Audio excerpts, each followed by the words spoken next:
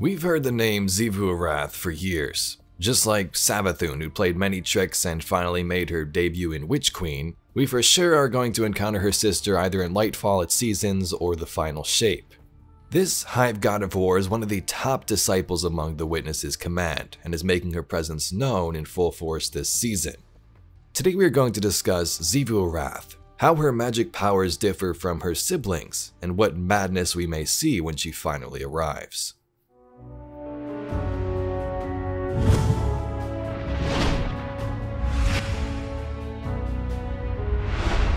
Xivu Arath, or Arath as pronounced by some characters, has her own personality like her siblings, and Bungie is portraying this in interesting ways. Let's first take a look at how she acts and some of the things she's done in the past. In the Books of Sorrow, Zero, the young Xivu, learns what she must do when the siblings take the worms in. You must obey your nature forever. In your immortality, Arash, you may never cease to explore and inquire for the sake of your children. In your immortality, Zero, you may never cease to test your strength. In your immortality, Sathona, you may never abandon cunning. If you do, your worm will consume you, and as your power grows, O princes, so will your worm's appetite. So Zero described as in your immortality, you may never cease to test your strength. You're all about strength. The three siblings would then go on to kill each other many times and different species for years. This is the way they showed their love to each other. Oryx and Savathun established their own courts, but Xivu had a different idea.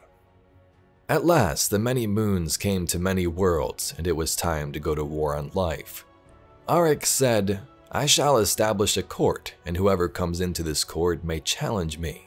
My court will be the High War. It will be a killing ground and a school of the sword logic we have learned from our gods. Savathun thought this was a great idea. She made a court called the High Coven. Xivu Arath said, the world is my court, wherever there is war.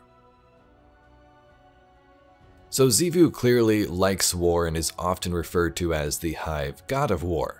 A time later, the siblings split. Savathun flew into a black hole, Oryx does whatever he does, and Xivu leaves with her fleet.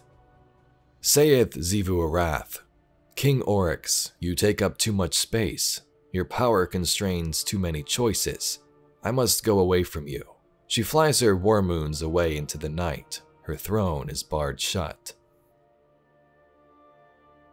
In Book Empress, Chapter 5, New Gods, we see Xivu Arath appear. She did have some forces messing around in the Dreaming City during the Forsaken events, but she would invade full out on Tor Battle soon after this. This is the Cabal homeworld, and they destroyed almost if not everything.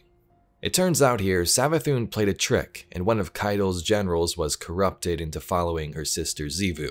Once Kaido killed the general, this summoned Xivu and her forces to their planet. As the chattering reached a fevered pitch, Kaido made a decision. With the lightning-quick reflexes Umoon had taught her, she unsheathed the ceremonial sword at her side and ran it through Umoon's middle.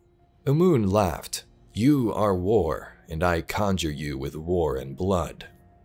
She laughed and laughed and laughed until her mouth began to ooze, until Kaido, disgusted, pushed her off the sword with her foot. The body tumbled back onto the green blaze. A gift for my favorite sister. As the fire consumed the corpse, a gargantuan portal opened up in the sky. In the next card, when she invades, we see something interesting. Titled Battle Song, it says this at the bottom. A voice as loud as thunder spoke to her, deafening. My home is war. My voice is a battle song. For as long as you have worshipped war, you have worshipped me. And I am here to claim my tribute. It is overdue. Xivu arrives with war moons, wrathborn infections, and her army and wipes the place clean. The battle song is important here, and also her claiming that as long as the Cabal have worshipped and took part in war, they have worshipped her. So now she's here to claim what she says is her tribute. Around the time Savathun goes into hiding, Xivu makes her appearance once more, this time with Wrathborn, infecting the entire solar system. These Wrathborn cryptoliths were very scary. They essentially turned living things into zombies that would fight for Xivu. And like I said, this wasn't just on the moon or the Tangled Shore, it was across the entire system. Xivu was searching for her sister. Sagira patched into local Cabal communications. Kaido's scouts noted unsettling discoveries among the Red Legion stranded in the system. Entire encampments abandoned. Evidence of internal conflict. Mass graves. Whatever is going on with these Hive towers, we need an answer. The Black Fleet intends to punish Savathun for interfering with its efforts to communicate with us. No one knows where the Witch Queen is, not even her own court. And now Xivu Arath is using this opportunity to consolidate her power. In Season of the Lost, the search for Savathun continues and leads to an epic battle in the Dreaming City. Look to the sky, God. Hear the worm gods roar. After millennia of insatiable destruction, they are powerless against my retribution. This is Xivu Arath's last chance to capture Savathun. She's dispatching all local forces to the Spire. More recently, in this season, Season of the Seraph, Xivu was ordered by the Witness to punish Aramis, and also attack the Warmind. So what did she do to her forces? She began corrupting them with Wrathborn infections. Wrathborn made from House Salvation stock. A gruesome fate. If they're nailed to the Witness, this is a logical step. Even a single cryptolith provides Xivu Arath influence enough to worry. Don't wait long. Cryptoliths incite conflict in mind and mechanism alike. Even the sturdiest blades eventually bend to Xivu Arath's will. In the Heist Battlegrounds, you may have seen this line, Xivu's battle hymn surges with your pulse, there is only war. This will happen when you encounter those Deathsinger choristers, I don't know if I said that right, but you have to take them out before they reach the giant totems. If not, all the enemies become overpowered. This war song, as seen in the lore I read to you, gives the enemies in-game an overshield and drains all of your power. No more abilities, no super, and if you had one active, poof, it's gone. It can be frightening when you encounter this in the game, but think about this in the lore and story perspective, meaning that she has these scary powers, and we'll see it firsthand when she appears one day. These are just the enemies that are summoning her power, this isn't even her. Osiris fell to Xivu's might back when he lost Sagira. Her visage emboldens. The celebrant waits at the foot of Xivu Arath's cryptolith, unburnt. Osiris's echoes reconvene into him. "Face me," he exclaims and steps forward. Xivu Arath's visage emits a shockwave that thunders through the chasm. It rips away Osiris's well and throws him across the stone floor. His back slams against the cliff face behind him. What is this? Shock punctuates the question. He pulls against an unseen force to no avail.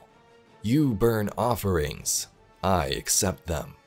Xivu Arath's will crushes the pressure of his light, seals the flames into his flesh, stakes his body to the stone on paralytic pins. Her image distorts into a concave canvas around him, the celebrant at its core. Shadows encroach, dousing the borders of his power. So Osiris wanted this fight, and it only fueled Xivu's hate once more, and she poured that into the High Celebrant, which took out Sagira. She appeared and had enormous amounts of power over Osiris. Through inexorable campaign, the absolute mastery of operantological warfare, which is the method of war which converts mere strategy into an attack on the enemy's very fundamental modes of being and knowing, Xivu Arath had claimed great swaths of Oryx's territories. So we see these powers in the Heist Battlegrounds, Xivu draining our power as she becomes stronger. How are we going to fight that? Maybe there'll be ways to limit her battle song and voice and deal damage to her, but it's scary to think about. Xivu will likely appear before this saga ends. Will it be somewhere in Lightfall or the final shape? We'll have to wait and see. Anyway, Guardians, I hope you enjoyed today's video, a deeper look into the powers and secret magics of Xivu Arath. If you'd like to see some more Destiny lore and mysteries just like this video, please be sure to subscribe to the channel. Anyway, I thank you very much for watching, and I'll catch you all in the next video.